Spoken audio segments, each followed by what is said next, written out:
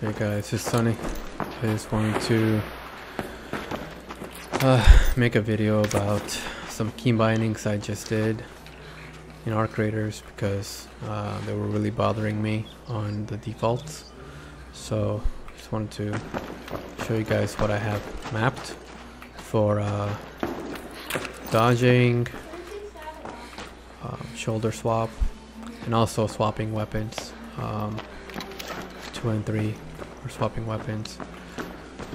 The reason why I wanted to go this route was I just wanted to make it feel natural, and instead of me clicking on C or V or B having hand cramps.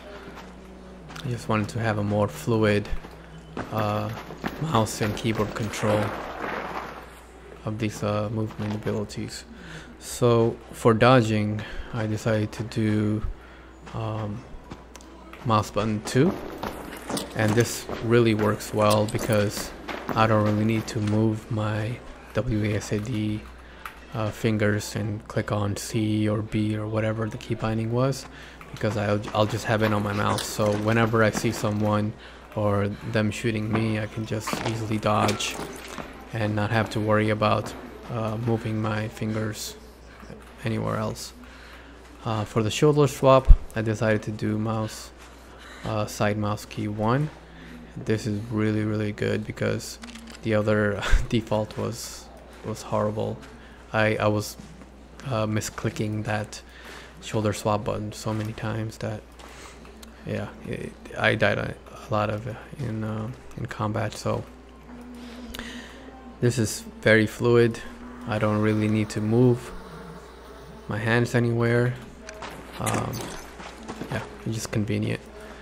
The other thing I did was for slide, instead of doing shift and then control, I decided to move it to my mouse wheel. So when I'm running, I just drag my mouse wheel back down and it's able to slide without any delay or anything like that.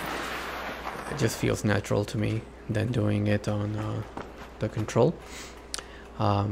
And for the mouse swap, I changed it to 2 and 3.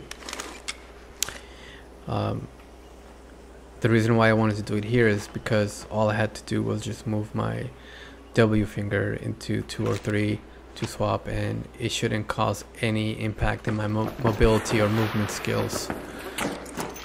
And then the pickaxe is also at 4, so 2, 3, 4 are my weapon keybinds. And number 1, I set it for actually proximity chat.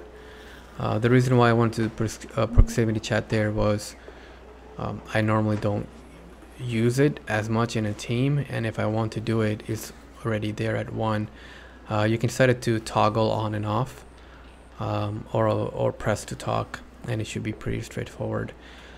I did not want to have a closed keybind for party chat, and that's because I normally talk on Discord, and if I want to do party chat, I'll just toggle it on or off, and I don't really touch it afterwards. So that toggle on and off is at I set it to Y, but that's not really necessary, and you don't really need to do that and change it too many times in game. So yeah, those are my keybinds. Let me know if you guys have any other optimizations that you can recommend for my keybinds, but I think these are pretty straightforward and really helpful in game. Alright, that's it for me. Thank you.